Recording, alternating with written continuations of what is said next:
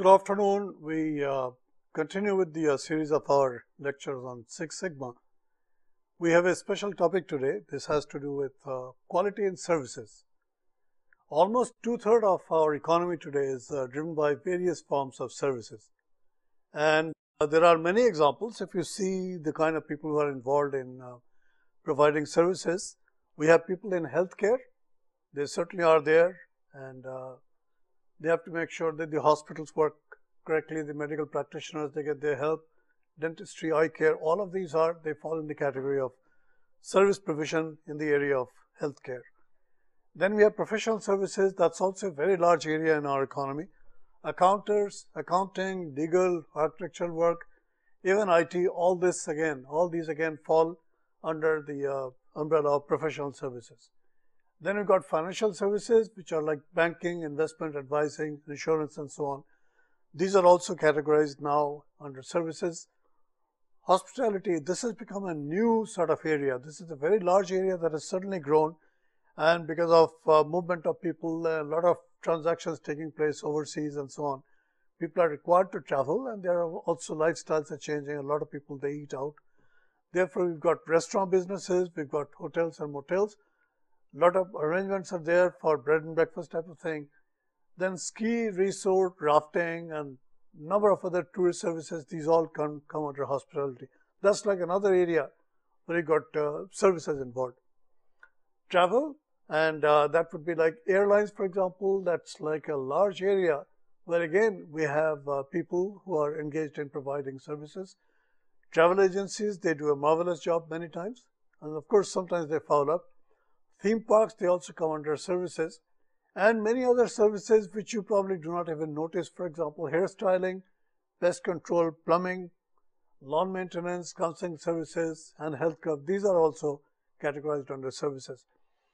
And in fact, each of these business entities would survive only if customers come back to them. Otherwise, they would not be there. So this is something that's very important for us to realize. Services exist because there are customers, and service is something where there is instant delivery. If you see the march of quality, this is the theme that I've been using from the beginning of this lecture. If you see, for example, if you see the interaction of various tools and techniques and the needs that the users of our economy, they have come up with. Back in the old days, we had inspection as the only method for checking quality or assuring quality. Then, of course, we got into SPC, statistical process control. That grew into design of experiments. That then grew into Taguchi methods. Then we had quality management systems. We've already obtained a glimpse of that. TQM, ISO 9000, and QS 9000. Those come under quality management system. And the latest one on the frontier is Six Sigma. That's like another major initiative that's now it's bearing its fruits. So that is there. Now, in all this, if you look at the state of services, where do services belong in all this? They are stuck right at the inspection stage. So most of services, their quality assurance is being done by inspection only. The moment of truth, this is something we got to realize, that the moment of truth occurs when there's a contact with the customer, when you actually deliver the service. That is the moment of truth. The moment of truth is when the customer is there in front of you and you're providing the service. That's the moment of truth. You know, your business can be broken right there, or the business can actually pick up some leads to go on to a bigger sort of domain. You can grow and you can thrive and you can expand your market share, and everything can happen if you've acted right at the moment of truth. This is very important. What happens at the moment of truth? You end up with the ability to either satisfy or to dissatisfy the customer. This is actually very, very important. This is the event that takes place at the moment of truth, when you got contact with the customers. And suppose you failed somehow, then many people, many services, they engage in what we call service recovery, which is like, it's basically trying to satisfy someone who was previously dissatisfied as a result of the service that I provided. And the idea here is, even if someone is not satisfied, try to see if you could make him a loyal customer. So that's actually service recovery. Let's take a look at some of the other areas in this. Something that you got to remember that is true for services, it is not so true for other areas. For example, it is not true for manufacturing, and that is the perishability of service. It is difficult actually to synchronize service, the supply of service with its delivery. It's very difficult to do that because you cannot store service. You cannot actually store haircutting or something like that. It happens at the instant when there is a contact with the customers. And services also cannot be returned. You cannot put your hair back, which I try sometimes, of course, when I go completely bald. When I'm at a place where they give me a haircut, and if they come too close to this, there is no way I can put some hair back unless I use a toupee, of course. Now, services therefore cannot be returned or resold. Once you provided someone a service, he's already consumed it. So there is no question of reselling that service. And something else we have got to remember, today the customer is looking for the total experience. What is this total experience? Let's take a look at the automotive sector, for example. What we have here is, we have the product aspect. We have the product aspect of the automotive business. And if you look at the total acceptance criteria, this is like the criteria that customers would use to continue to do business with you if you're in the auto sector, for example. There is the product aspect, and you can actually see, as far as the product is concerned, we really view the auto itself to be the automobile itself as the product. Performance is there, certain aspects of it have to be there in the right order. For example, with a car, everything should work, fit, and the finish should be top-notch. Ride should be good, handling of the vehicle should be good, and the grade of the material used, for example, seat covers and so on, they also have to be top-notch. This is like something that we expect the product to have. This is the product aspect of performance. There is, of course, something that goes beyond just owning the car. We also have to, from time to time, we have to take it back for repair or some other care, for example. And then I go to an auto repair shop, and what all things are expected there? As far as the service component is concerned, we will be expecting that all work will be done as agreed, at a price that also has been agreed upon. So there is some reference there to the contract. The contract is actually when I sort of say that I require these services, and I'm quoted a price, and if I like the deal, then of course I ask him, go ahead with it. How well that part is taken care of. And then in addition, I'd also like to see friendliness of the people who are there, their courtesy, for example, and their competency in doing the job and quickness with which they do the job. These are now attributes of service. Attributes of service, as far as performance is concerned, these are the performance attributes of the service that goes along with the product which is there. If you look at aesthetics, obviously there are a lot of things would like to make sure the vehicle that I've purchased has, for example, interior design, soft touch, and so on and so forth. These are aesthetics. They go beyond just the functional requirements.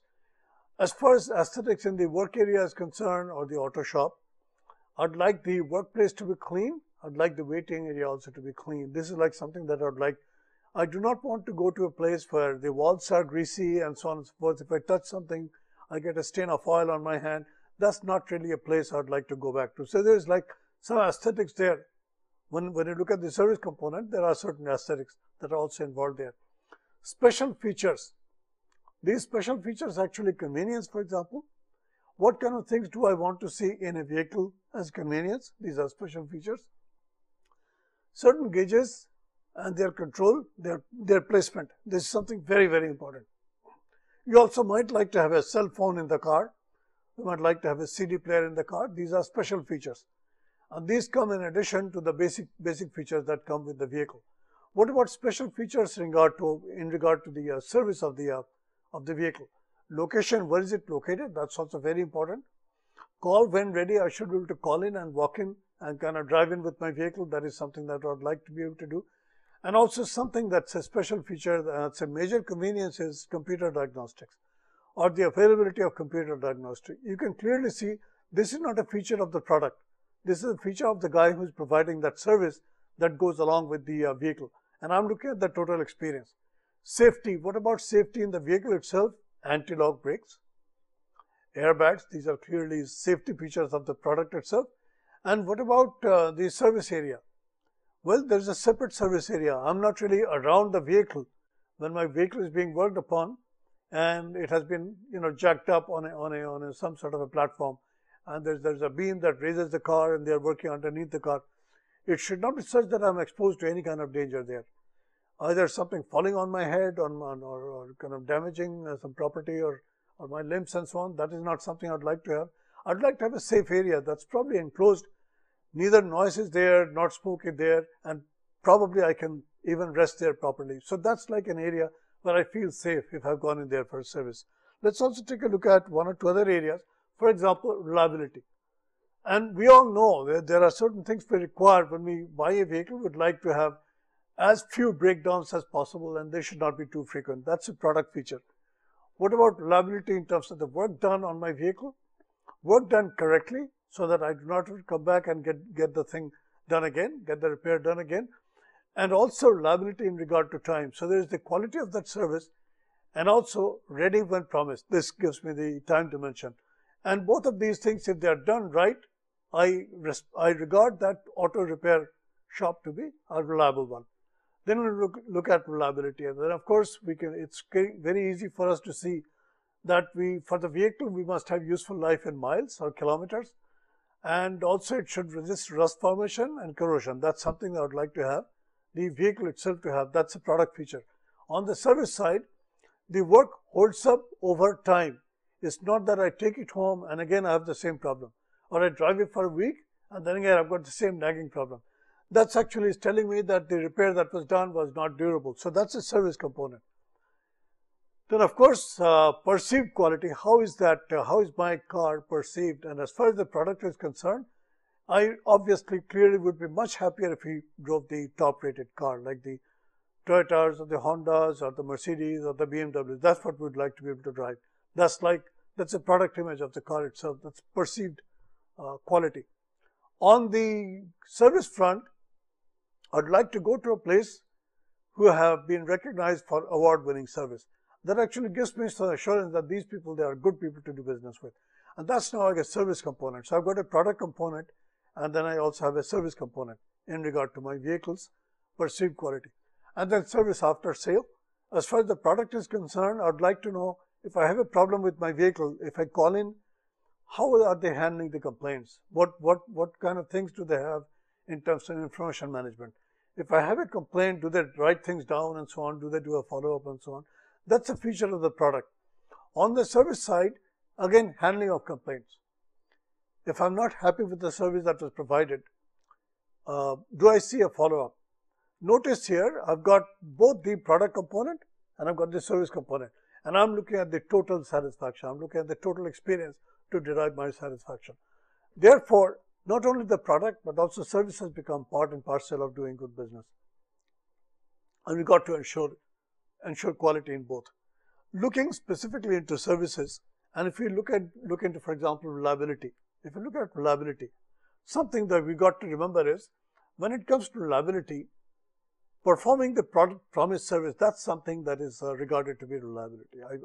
The service facility provided me some service, and they provided exactly what they promised. Then of course I regard them to be reliable, and they do it dependably, and also they do it accurately. For example, let's take an example. I receive my mail at the same time every day, and that's a reliable service. That's a reliable service. It's not that I'm waiting for it or there's a surprise for me. It should not be like that. If it is like that, I cannot do my planning. So if there's a, for example, you talk of FedEx, they have a specified pickup time, and there's no confusion about it. Then of course, responsiveness. This is also a very important dimension of service quality. That is the willingness to help customers promptly. They respond exactly when we need them. This is very important because this avoids keeping customers waiting for no apparent reason. This is also something that is very important in terms of managing a service. If you want to be known as one who provides excellent service, do make sure you are reliable and also you are responsive. There are some other aspects also. For example, assurance. I should be able to assure, I should be able to convey trust and confidence. When the customer comes and deals with me, I should be able to convey trust and confidence to him. This is very, very important. And also an example is being polite and showing respect for the customer. This actually is a kind of an assuring thing that, trust me, I'll take care of you. And, I respect your business, I respect you as a person, and I'll take care of you. This actually shows that I'm trying to build trust. And this gives the customer also some reason to do business with me instead of going out to a competition, for example.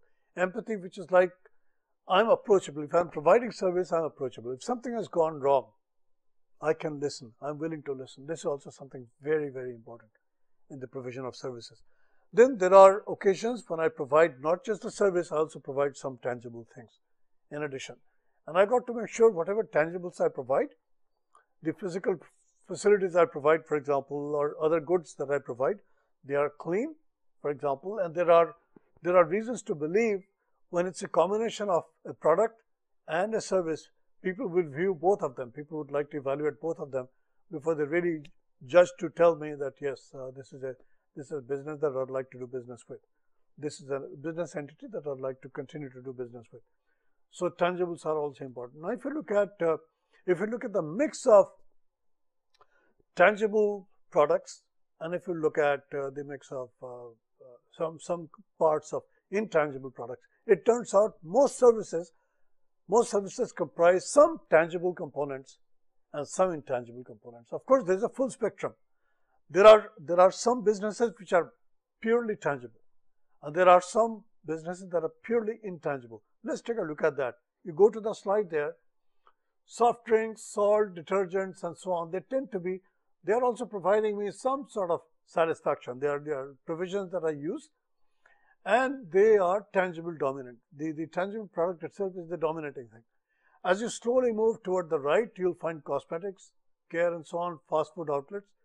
The moment you come to fast food outlets, it's a combination of the tangible product and also the service that is provided, the quickness with which service is provided, the accuracy with which they check your change and so on and so forth, and the care that they show when you show up at the counter, for example. Or you could be driving and you just wind down your window and then you sort of, place your order and you count out the money, you give it to them and you drive up then and you go to the counter, that is the pickup counter, and you can, again, you wind down your window and you grab the thing and you move off. This is very important for us to realize. There is a product component, obviously the food that you've obtained, and also the service that is going with it. So as far as fast food is concerned, there's a tangible component and also there's an intangible component. It's the combination that we are looking at. And in many cases, it's about 50-50 in such businesses. Then you've got advertising agencies, which in most cases it is not much tangible. Most of it is actually, it turns out to be intangible. It's the feeling that you have, how the message was conveyed, how convincing it was, and so on and so forth. That's an intangible thing, and it's very possible that if you look at airlines, investment management, consulting, and so on, and certainly when it comes to teaching, you hardly deliver anything that's physical. I do not provide pens and papers in every class. I do not do that. So there's hardly anything tangible that is passed on to my students when I'm teaching. Most of it is intangible. It's coming across. You can't touch it, you can feel it, but you can't touch it, you can't store it, you can't do anything with it as far as teaching is concerned. That is knowledge, that is, for example, information and knowledge that is passed on, and it is an intangible. So if you look at the full spectrum, we again start with variety of businesses are there. Some are totally tangible and many are totally intangible. And many businesses, of course, they are in this full spectrum. They go from left to right. As you increase the share of intangibles, you move from left to right. That's where you are. So most businesses, they will have to then worry about some part of the intangibles also. It is very, very important for us to realize. Now, what is exactly determines customer satisfaction? All customers really want to be satisfied. I do not know any customer. If you are spending some time, if you are paying someone for some product or service, I do not know anyone who would not like to be satisfied. I walk in with a certain need in mind, and I'd like to walk away having that need satisfied. This is what I'd like to be able to do. In fact, customers are loyal only because they cannot go somewhere else, either for price or for the quality of service or for the quality of the goods. They will not go somewhere else because they get value with me which they cannot get somewhere else. If I would not be able to provide the value that somebody else offers, obviously the customer is not going to come to me. That is something we've got to remember. So in fact, it's very, very important for us to find a way to provide customers some extra value. This may delight or even exceed their expectations. And this may cause them to come back. And this is exactly what we are after. We are after customers coming back to us. Not only they themselves come back, but they also tell others, their friends and relatives and so on, that this is one good place. If you go there, I think they'll take care of you. I think they'll give you good value. That's something that we have to do. Now, how do we find out? How do we find out exactly what things are satisfying, what things are delighting, and what things are just basic needs? There's a model that was formulated by a gentleman, his name is Professor Kano, a Japanese. He was actually a student of Ishikawa. He came up with this Kano model. It's a great way to approach this issue of satisfaction. And we'll catch a glimpse of that as we go along in this talk here. How serious is one particular thing which is called the customer feedback and word of mouth? How serious is this? A couple of things I would like to be able to mention here.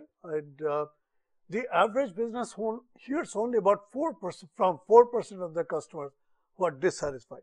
Very few people would actually bother complaining. Even if they are not satisfied, they would not bother complaining. They would probably just live with it.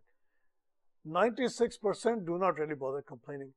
And actually, out of them, the 96% who are not satisfied, 25% probably have pretty serious problems with what I've given them, either in terms of a product or a service. 4% complainers are more likely to stay with the supplier, only 4%, than the 96% who do not complain. So now you're looking at a different spectrum. You're looking at all those people who have not complained, but they're not satisfied for some reason. If somebody has complained, only 4% of these people, they would stay with it.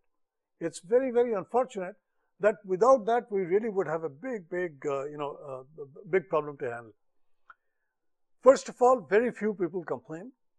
And those who complain, very, very few of them actually continue to do business with me. 60% complainers would stay as customers if their problem was solved. And 95% would stay if the problem was resolved quickly. That's also something that we got to remember. Those who have complained, if the problem was resolved quickly, 60% of them would stay with us. And if the problem was resolved quickly, not only it was resolved, but it was resolved quickly, then 95% people who actually had a complaint, they would not mind staying and doing business with me. But if you have a dissatisfied customer, that means someone who did not get satisfied, he's going to tell between 10 and 20 other people that this is not a good place to go for your service or purchase your product. And remember, even if you're doing retail purchasing, there's a lot of human contact, a lot of intangibles going on. In fact, that's the game of salespeople. Salespeople offer these intangibles, the experience of purchasing, and they make you feel like you've made the best decision ever possible. That's the kind of thing that we are looking at. If you're able to combine that along with your product, you're a winner. And the customer who's actually got a problem will probably go around telling other people also, and that statistic's also there, and we can't really deny this.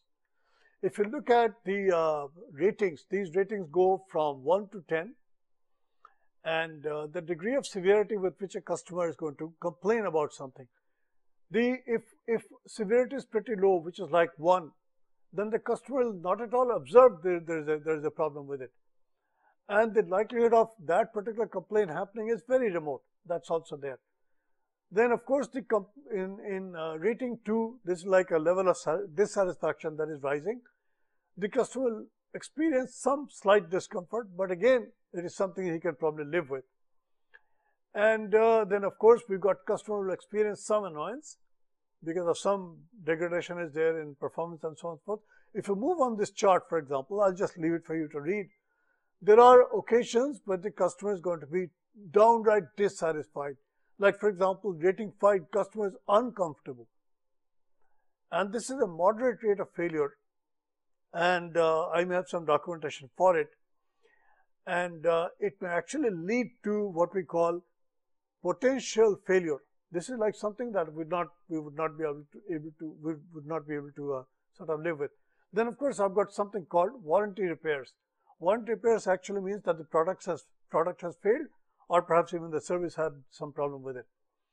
This is, of course, a fairly serious situation. It's about halfway to going out of business. Then I've got even higher degree of customer dissatisfaction when perhaps I've done some damage to the customer's own operations. Perhaps I inflicted some damage on him or his property. At severity rate 8, I've really caused a very high degree of customer dissatisfaction. Then of course, I've caused some negative impact on the customer, and that's going to be at rating 9, and at rating 10 of severity of poor service, that would mean a negative impact on the customer, people and society. And this is going to guarantee failure for you. And actually, this is like a situation when perhaps the controls that you have in place, they are not able to detect that there is going to be a potential failure, because you intentionally would not cause a situation like this. So most likely you are not able to detect. So this fourth column here is the ability for you to be able to detect if you're providing that service. Let's take a look at some of the other things that can be done. First of all, we got to recognize that there are 5 dimensions in which quality is being looked at, and particularly if it is service. People are looking at reliability, people are looking at responsiveness, people are looking at empathy, people are looking at assurance, and people are also looking at tangibles combined with, packaged with, or bundled with a service that you're offering. Something we also have to recognize when we're trying to design a facility to provide good services, we got to recognize the quality gap. This I bring up in the next slide. The next slide talks about this. That's very important for us to be able to diagnose the problem. What do I fix? Where is the gap and what do I fix? That's something that's going to be clear once we get into that gap analysis. And something else we can do, we can also do QFD. You remember we did QFD for product design, and also we did it for process design. Here we are trying to bring in QFD for service design. For example, there are a lot of services that are being provided now with your cell phone. Cell phones are now providing a lot of services. And now what kind of services will you provide? You can design that using QFD. That's also like a great way to make sure you maximize service satisfaction with your service. You can also use the Kano model, which I'm going to mention as we go into it a little later, and that will help you prioritize the different services that you'll be providing the customers, which are aimed at taking care of certain types of requirements. I could also collect some data, and I could construct what we call a process control chart, which is like a chart that will monitor how performance is going on. That's something I could do. I could also, in case something does go wrong, I could do something that is called service recovery, which is like I take a dissatisfied customer, I do some special things so that he turns into a loyal customer. I do something, maybe I do a refund without question, unconditional return, and unconditional guarantee type of thing. I extend something that is beyond that, because I do not really worry so much about the business that I've lost just at this moment. I want to make sure that he comes back to me. And another thing I could do when I'm trying to improve quality of services is I do a walk through the full chain of service. From the time I have input of materials and goods and so on and so forth, provisions, and then I've got the customer entering the system, I trace it all the way from the beginning to the end till the customer leaves my premises. I do this walkthrough. That also is going to, it's like an audit that can bring out a lot of things which probably would stay hidden otherwise. Let's take a look at this quality gap model. Notice here the beginning is, of course, is customer expectation. That is the beginning of everything. So I've got that yellow box there, customer expectation. That is the start of everything. Where do I find this out of? This is done, of course, through marketing research. Market research will find this out. So customer market research, and you try to, what is your effort? You try to understand the customer. Then you come up with your own perception about customer expectations. There are real expectations. You have your own perception. If there's a gap between these two, you'd not be able to satisfy that customer there. So this is gap number 1, very important. Then, of course, management has some perception, and on the basis of that, the managers, they go about designing the service. So now you design that service. So the first step was you understand the customer, try to understand what his expectations are. Then you design the service that will take care of those requirements, those expectations. And there, of course, I generate, as a result of this, I generate some standards. These are service standards. Again, if there's a gap between what my perception was, my perception as a manager, someone who's going to provide that service, and the service standards that I set. If there's a gap between these two, which is our gap number 2, if that gap is too wide, then again I have the perception, but I have not designed a service that will take care of taking care of those perceptions. There is going to be a gap there. So my service design has been defective there. That's how I get to my service standards. Then of course I have my service standards. That's like something that is expected. Then I've got this major job of delivering that service. That's also something very, very important for us. So there I go from service standards to service delivery. Now I have to make sure that service standards are met by the service that I deliver. So this is an issue of conformance. If there's a difference between what I deliver and what the service standards are, these are like your specifications. If there's a gap there, then of course there's a gap of conformance. This is gap number 3. And again, if this gap is wide, I'm not going to get customer satisfaction. I'm not certainly going to get customer delight. Then from service delivery to customer perception, I offered a service, or I offered a particular product, or I offered that bundle of service and product. I offered that. But the customer, when he received it, he had a certain perception. He was expecting something, and now he's perceiving the quality of what I've offered to him. If there's a gap between what I deliver and what he perceives it to be, there's again a gap there. That's gap number 4. And that's a matter of, have I communicated? Have I communicated with him properly? So his perceptions are straight, perceptions are right. In fact, this is when I'm trying to manage basically his perception. Because I've done everything possible to the extent I could. I've tried to understand the customer. I've tried to design the service correctly. I've set standards for it. I've tried to make sure I deliver to those specs. And then of course, I'm also trying to communicate, and I'm trying to make sure that his perception is exactly what I intended it to be. So I deliver some service, and I want to make sure that's what he perceives it to be. If that gap is there in the end again, then of course I've got again a gap to worry about, and I'll not really have a delighted customer. Then of course the last part is customer perception versus what the customers are expecting. The customers are expecting certain things. When he started doing business with me, he conveyed, or through market research perhaps, I found out what is it that he's after. When he has received the service or the package that is the bundle of the service and the product that I offered to him, he ended up with a perception. If there's a gap now between what he perceives this delivery to be and what his expectations are or were, that gap again is something very serious. So there's a gap between what he perceived the delivery to be and what he was expecting. This gap again, if it is too wide, I will not have a satisfied customer. There again, I have to manage this. So again, so there are 5 gaps here, and each of these gaps have to be understood. And we got to make sure we identify where that gap is, and we try to we take the steps to correct that. That's something we got to do. How do we do that? How do we go about designing the kind of service that we want? To begin with, I've got to make sure that I design the service package that fits the requirements. For example, there's a hotel in India. This is the Taj group of hotels, and most of the hotels that they manage are 5-star hotels, 5-star or 6-star, 7-star. They're really top-notch, world-class hotels. Now, a lot of travelers, even if they are business travelers, they do not have unlimited budget. So they would like to get very good comfort, no doubt. But certainly they are not looking to get a 5-star experience. If they go to Delhi, then they go to Jaipur, then they go to Bombay, then they go to Ahmedabad, then they come back to Delhi. They've done these 3-4 city trips. They are not really looking to get a 5-star experience in all those places.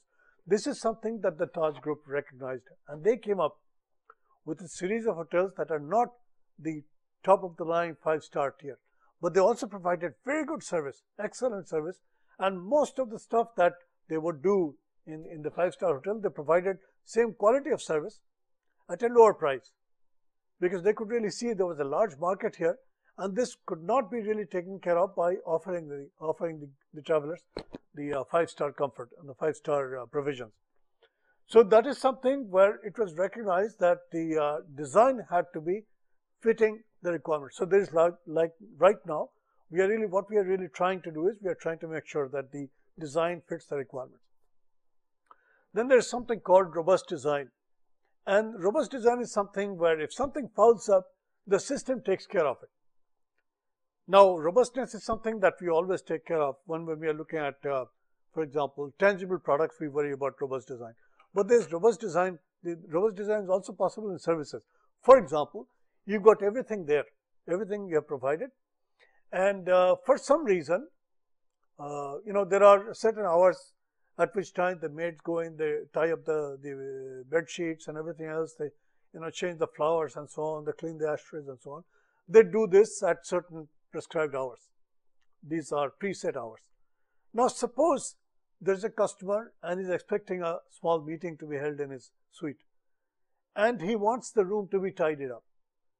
Now, if your system was so fixed that only at certain hours, like 7:30 in the morning, then again probably around 11:30, then again around 5:30, then again around maybe probably 8:30, the maid would come in and she would tidy up the place. If these times were fixed, and suppose the visitor is coming at 10:30 and there is some ash laying in the ashtray, the fellow who is the guest is not going to feel very good about this.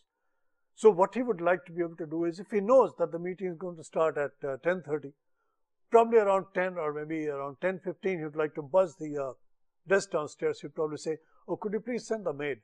I'd like it to be just a little tied up. I've got a small meeting to be held in this suite again." Now here there is robustness. The system is robust. What happened at that extra ash that was there, it's a noise, but the system is able to take care of that noise there. So I've got a robust design. What is the robustness that I've provided here? I've got some extra capacity. I've got some extra people, extra maids who are on call, and they do their routine job, but in between there are some people who are assigned to attend the telephones just in case there's a house call. There's someone who's calling for some extra service in his room. I've got that provided for it. So there's a robustness built into the system.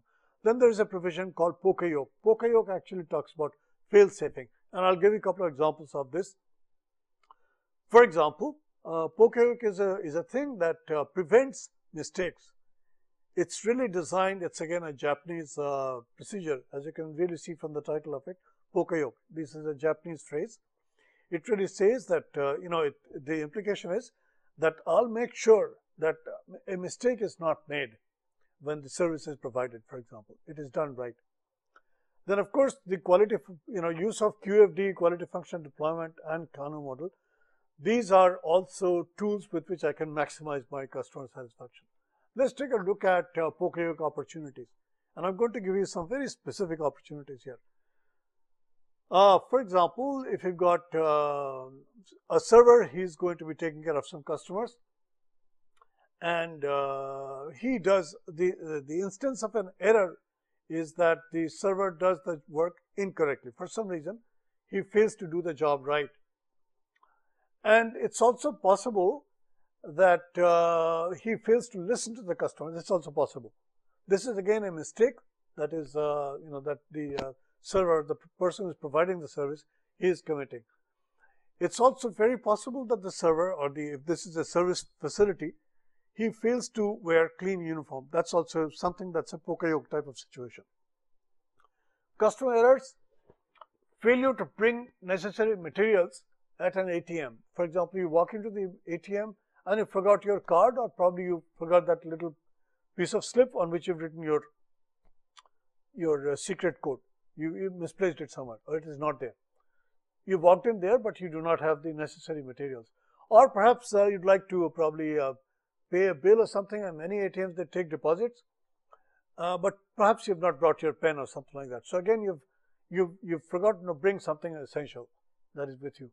And counter, it's also very possible that you're not able to follow the system flow which is there, and that's also a problem sometimes. And sometimes, of course, we are not able to resolve the problem. So if there is a problem there, you're not able to signal, and therefore you can't really have the thing resolved. These are opportunities where mistake proofing can be done. And I'm going to give you some examples. What is it that Six Sigma tries to do? Six Sigma is trying to do two things. Two things Six Sigma is trying to do. The first thing Six Sigma is trying to do is It is trying to reduce losses. Any time you have losses, loss of material, loss of money, loss of time, and perhaps even loss of satisfaction, Six Sigma will try to remove it. Six Sigma will try to reduce it. That's one thing. The second thing that Six Sigma tries to do is, basically you can think of it, it tries to reduce defects. And it tries to reduce the defects, certainly for hardware, it tries to cut them down to the level of parts per million defects, which is like, a few defects per million parts inspected. That's the level at which Six Sigma tries to get to. So there is this variability reduction, that's like one of the goals.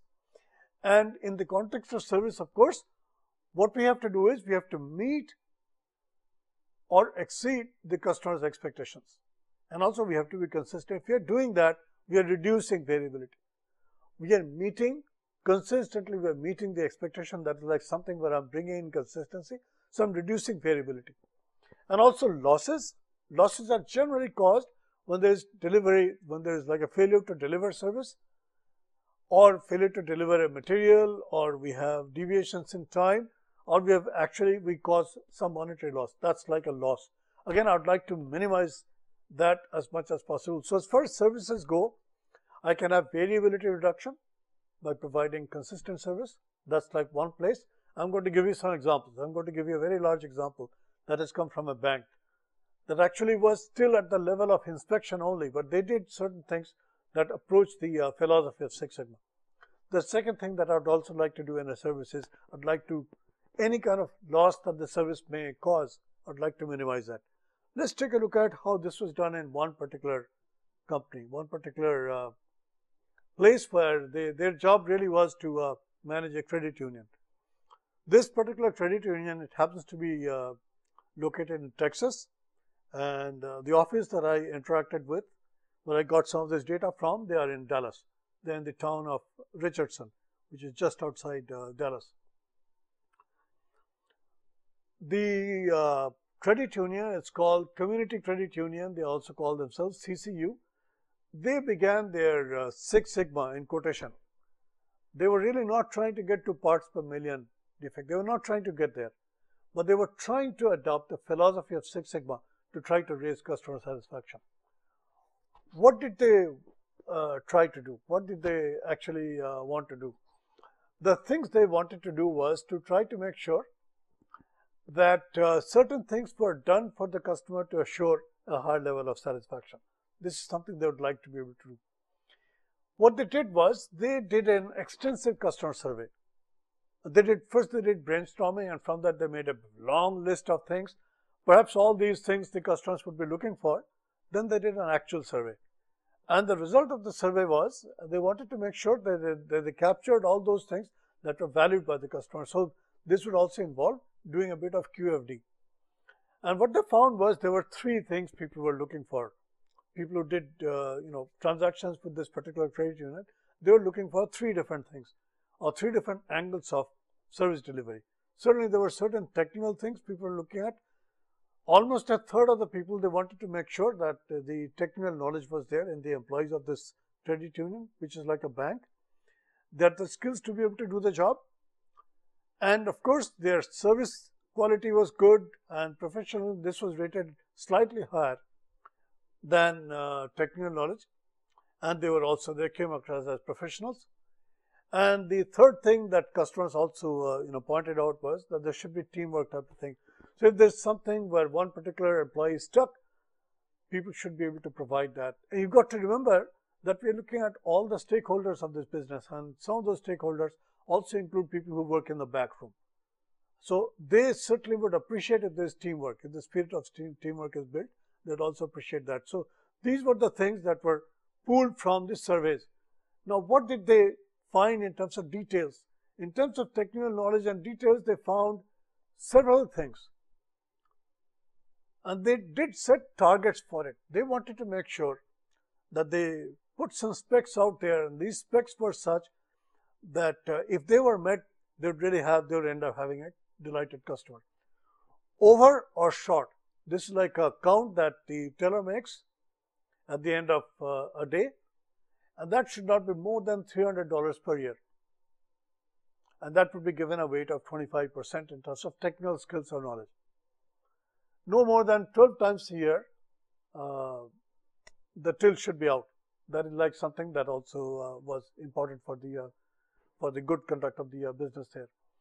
Balance within 30 minutes after the last member has been helped, and all the corrections have been done, and that should be done within 30 minutes. So after the last customer has been helped, within 30 minutes I should be able to do my balance. This is also something that's an indication of good service by this bank. Average minimum teller transactions per month. There's a certain minimum level they set, and they said this must be met, and that also is a standard. Then of course there were certain errors that were controllable by the tellers themselves. These were employees in the company, in the credit union.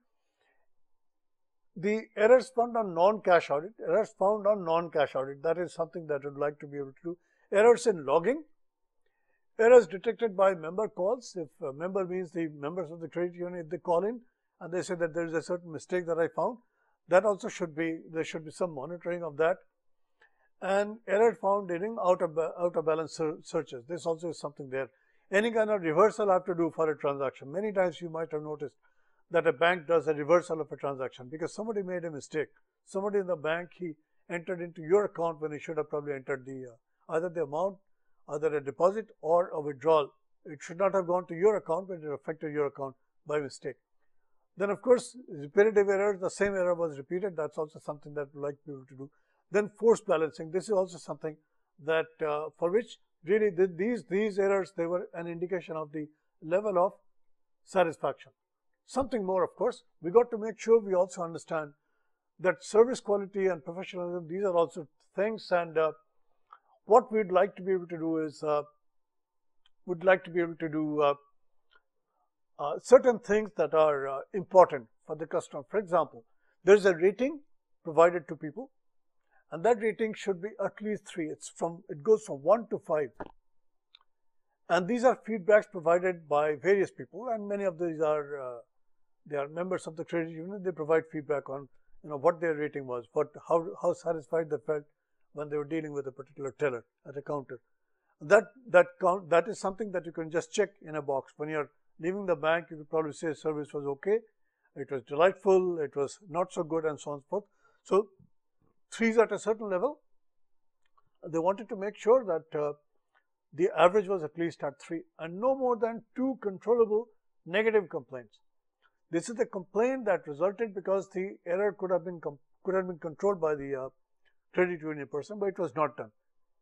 So there's again a particular limit set there, and no more than 1 counseling session about dress code per year. You understand what I mean by that. The dress of the person should be such that it's presentable, because you're dealing with the public. After all, why is it that bankers dress so well? Because people walking in to try to do some financial transactions with them, because they're going to trust their money to these people. They certainly do not want to do this if the place looks shabby, if the people dressed look shabby, and so on. But they would not like to do that. So therefore, it's kind of almost a must for bankers to always have a white shirt and nice dark tie and dark suit and everything, polished shoes, and really kind of a perfect professional kind of look. That's what they would like to project. And I've noticed that in ladies as well. They are really immaculately dressed. It gives a sense of trust, and you trust the person. When it's so well, his getup is so good, you begin to trust that person, and that puts you at a kind of a comfortable level to do the transactions.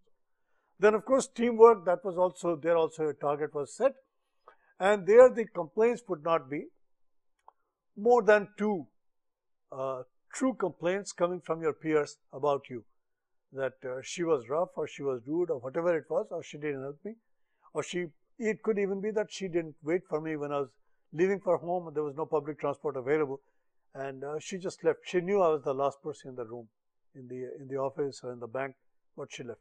A few small things like that. They may appear to be small, but they can be pretty nasty sort of. And no more than 6 absences per year. This is also something that's like a teamwork. It actually implies that you care. So there were these 3 areas where quantitative targets were set.